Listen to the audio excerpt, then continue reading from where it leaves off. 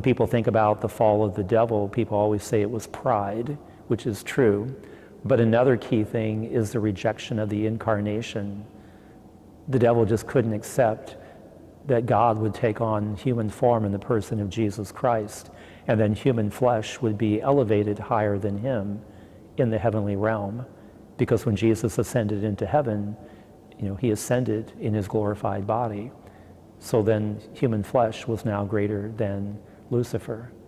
So the rejection of the incarnation, which is why, why do demons possess human bodies? Because the devil wishes to mimic God.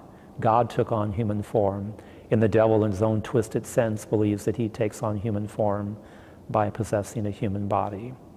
So it is the rejection of God in the aspects of our Christian faith that are the main components of the ritual of exorcism